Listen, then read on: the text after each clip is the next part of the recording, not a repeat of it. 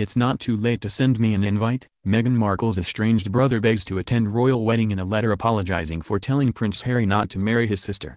Meghan Markle's estranged brother has once again penned an open letter, this time begging for a chance to attend the royal wedding. Thomas Markle Jr., who shares the same father with the future royal, wrote the May 3 letter to his half-sister asking her to reconsider and invite him, along with the rest of her family, to her wedding to Prince Harry. Meg, I know that I'm not perfect, nor is anyone else in our family, as I'm sure you have read by now. But good, bad, or perfect, we're the only family that you have, he wrote in the letter, published on Friday by In Touch. It does hurt my feelings not getting invited to your wedding, along with the rest of the family. But it's not too late to send me an invite along with your entire family. Thomas Markle wrote that it's important him and the family be at the wedding to show our love and support. That's what families do, he said. Not to mention how long it's been since we all seen and have gotten together. That would be very nice. The 51-year-old went on to say that he's proud of Meghan and wished her a long future with Prince Harry. He also apologized for an April letter in which he told the British royal that Meghan is obviously not the right woman for you and encouraged Prince Harry not to go through with the wedding.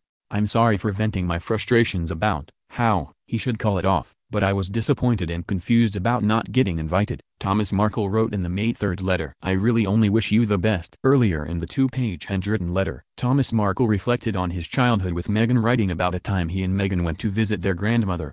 Dad would bring her favorite TV shows for her, talk about old times over lunch, and make a nice day of it. The letter read, Grandma always got very happy and peaceful when you would sit with her and go through old pictures, read to her and talk. The love and kindness you gave her was amazing, what it meant to Dad, Grandma and me. I won't ever forget because that's the real Meghan I remember and that's the Meg the world should know. Thomas Markle acknowledged that he and Meghan have grown distant over the years, but reminded the future royal that they are still family. I remember a loving, caring, amazing girl who had a great family growing up and I know you're still that person inside, he said. So whatever you decide is okay with me, maybe I'll see you there, with all of us. It can still be a royal wedding family reunion. Meghan's half-brother and her half-sister, Samantha Grant, have repeatedly lashed out at the former Suits actress. In an April 26 letter written to Prince Harry, Thomas Markle said marrying Meghan would be the biggest mistake in royal wedding history.